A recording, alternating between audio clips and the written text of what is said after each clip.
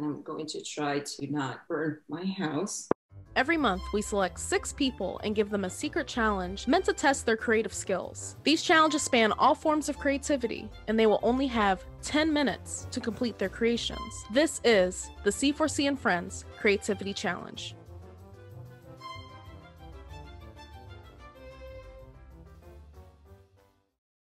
Food. So much of our daily life is centered around food, ranging from our needs for sustenance to culture and identity. But does food have a space in creativity? Today we ask our 6 competitors to put that idea to the test. Does tea make a good watercolor? Will spices create good pigments? Can sprinkles give that pop of color you need? And eggs? All of this and more in today's creativity challenge, which is pantry paintings. In addition to using food items, our challengers were also asked to paint their images around a favorite fall memory. And so we asked our challengers, what fall memory will they be painting today?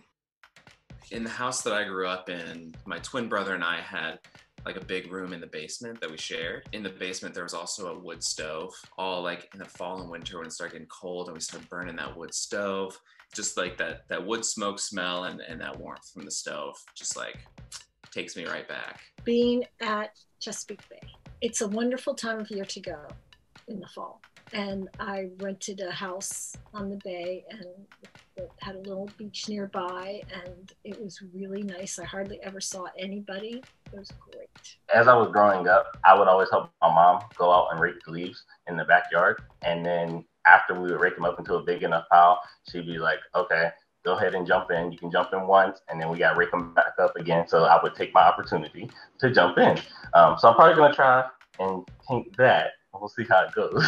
I really like jumping in leaves, and I haven't done that since I was a child. My father had 3 massive trees. I don't remember what they were, but they were large. So we would break up all the leaves into one big pile before he would put them on his burn pile. And I got to jump in and play with them for a couple days. A chance to explore the outdoors when it's no longer as hot. So going frolicking in the foliage to play up whatever similar sounds I can, just really exploring what colors look like in nature. It's very typical from where I come from. I come from Spain. The signal that the fall started is when you walk through the center of Madrid and you see these people in the corners roasting chestnuts. You buy a cone made of newspaper full of chestnuts, and yeah, I just love it. I wanted to let you know you were totally like the inspiration behind us doing this challenge from your podcast episode with us. So I mean, of course, because of my background, a little bit nerdy about this, so I hope I didn't go too far. And do you have a game plan in mind for this challenge? Not at all. I brought a little bit of everything from my pantry because I don't even know exactly what colors to use or how mixing them will work. Just maybe start with a tree and try and make some leaves and make it work. No, as with most of my paintings that I do, I kind of just wing it and see what happens. And then I go back and reevaluate, see what lessons I learned, and then go from there. I do not. I think I will have to think about layering, and not just in an architectural or design sense, but really understanding what is my foundation for my canvas. So what's going to be the dynamic color versus bases that I can introduce. So really understanding what components are and how they play together. I just moved into this house. So my food, it was like a treasure hunt because my food is in many weird corners of the house. So I needed to collect things in advance because if not, I mean, it will be like the Blair Witch Project going around the house trying to find the food. Well, I had quite a few ingredients here, and I think I'm going to go a more abstract route because I think if I try to paint something too realistic, it's going to look like maybe a kindergartner made it. So I'm just going to keep it simple, and there's no wrong way to paint abstract. I'm going to do my best. No, I mean, I think I'm going to try to do the background first. Mm-hmm. We'll see. It's, I expect the materials to be quite watery. The last question we have is, are you ready to begin? Yeah. I am ready. I think I think I'm ready. I think I'll be ready whenever you are. And with that, our challenge will begin in 3, 2, 1, go. All right, I'm gonna raid the fridge and I'll see what I can dig up and be right back. I think I'm gonna do kind of like a top-down expressionist look. I got some blueberries, so I'm gonna try to smash those up for maybe kind of a purple. They were the old ones in the bottom of the container, so I don't feel too bad about wasting them. Well, this is tea, so it just gets I'm putting that all over everything, so it's just not stark white. Sauces that I had lying around the house. So I have mustard, sriracha, ketchup, barbecue sauce. I have some relish, and then I have part of a smoothie that I made this morning with kale. But I want to make my own charcoal. I have a candle here and I'm going to burn this and I'm going to pray for this to work. And I'm going to try to not burn my house. So before we started, I splattered out a lot of cornstarch onto a plate just so I'd have it ready to do some mixing. And now I'm mixing the soy sauce with the cornstarch, which making this a lot lighter of a brown than I would have hoped for. So I might just be pouring some soy sauce onto paper here shortly. I don't know what we're gonna do with ramen, but it's a staple, so we gotta use that, right? A little bit of texture with breadcrumbs. Nothing in your kitchen is ever like as vibrant as you want it to be. If you're buying natural stuff that doesn't have a lot of preservatives and dyes in it, natural colors are always more brown than you expect. This is blue sugar, but I wonder how that's going to work, because I'm hoping that the blue is going to come off and the sugar will eventually go away. So I just have to do the ground first, so just to get that out the way, and then now I'm just gonna work on the sky, see how that comes out. I'm going to start with my cinnamon charcoal. It smells great.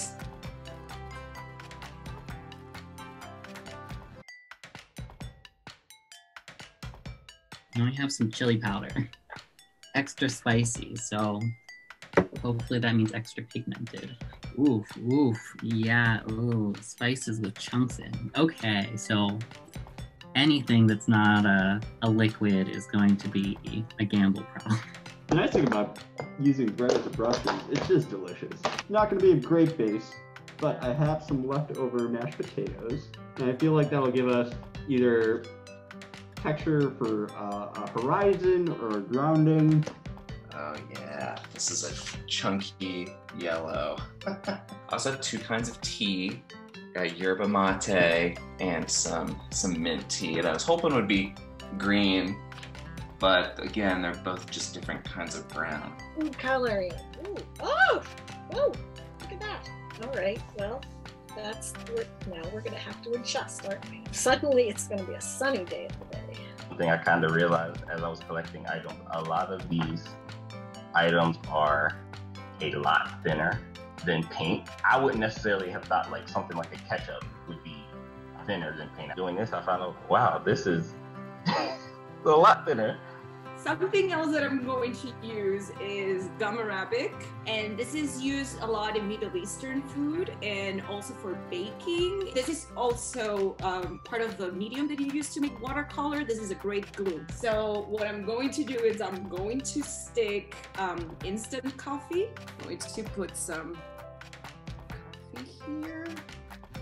Yeah, turmeric's, nice and mixable, although it is, just clumping in my brush.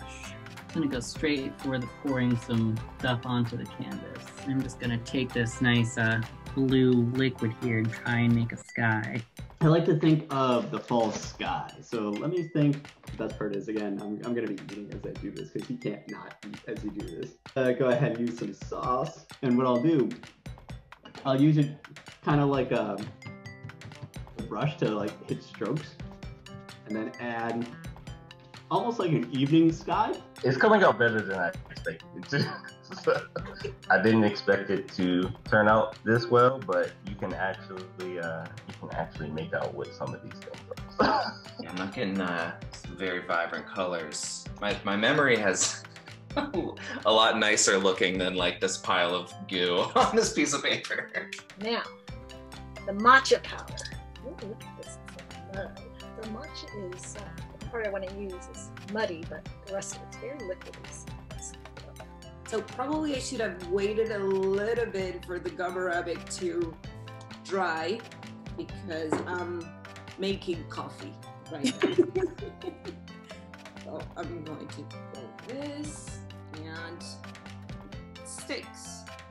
There are some spots that just aren't taking pigment, and I did use the back of another piece of paper that has something on it, so I don't know if that's what's causing it, but yeah, I don't know, it's interesting. What if I use ramen kind of like a stamp? I have canned korma. Let me see if I can use it. Make sure it's well shaken. Does that look like a tree, kind of? Not harsh, but it does what it does as an ink transfer. The ramen kind of like takes it up. I have a soy sauce packet, a little dark brown, almost black. So now it's gonna start smelling really weird with the paprika and blueberries and soy sauce all mixing together. Well, the blue sugar is not as vibrant as I thought. So there's a little bit of blue food coloring that accidentally dripped on the water. So we'll just spread that around more. I watch a lot of videos on YouTube of just different like landscape paintings and whatnot. A lot of the people that I watch actually use Q-tip to do leaves on trees and leaves on the ground. So I was like, oh yeah, this will be a good time to try that out and see how it works. Last thing I thought about using is turmeric root. So this is being used as actually pigment, making lights with it forever. To put it together, I'm going to use egg. This has been typically used also as a medium for paint since forever. So I just collected the egg white and I'm going to use it with turmeric and hope that it works. I'm gonna see if I can get just a little bit of this yellow and green out of the lemon juice. That will just have to be the ground color. Brussels sprouts that also have a lot of garlic in them and are delicious. This looks like a kid like playing with their dinner. This my mom would be so disappointed. All right, we're gonna go in a different direction. Oh, that yellow just really did some damage. Oh well, it gives the impression of water. Only a little bit of water.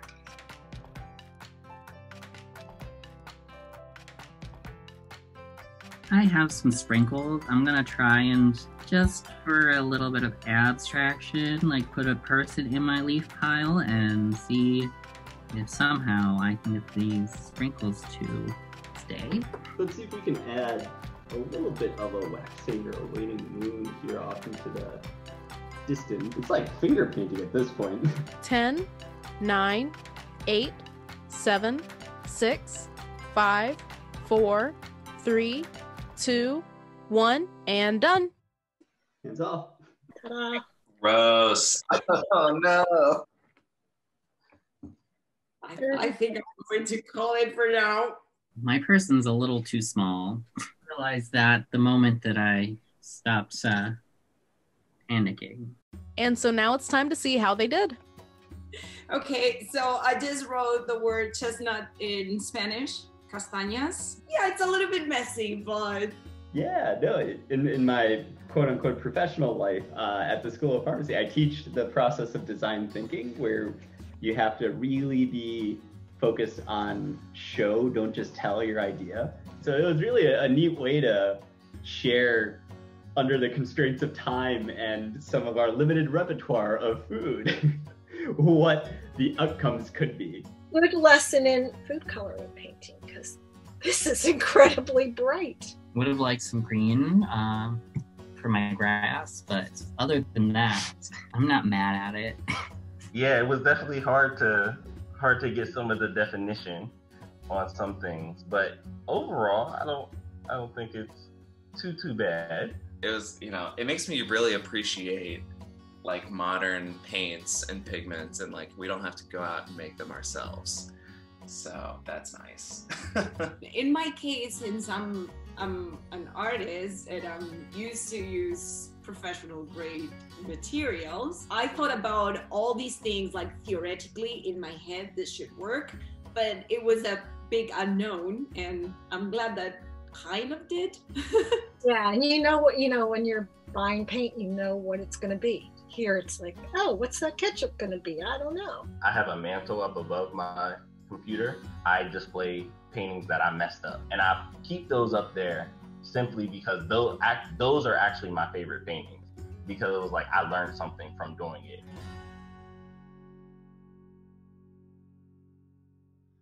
Well, it will be something interesting. It will be to ask everyone to keep their masterpieces somewhere in a corner, like probably covered, and revisit it like in 5 months from now and see what other organisms came down just to enhance the beauty of the painting.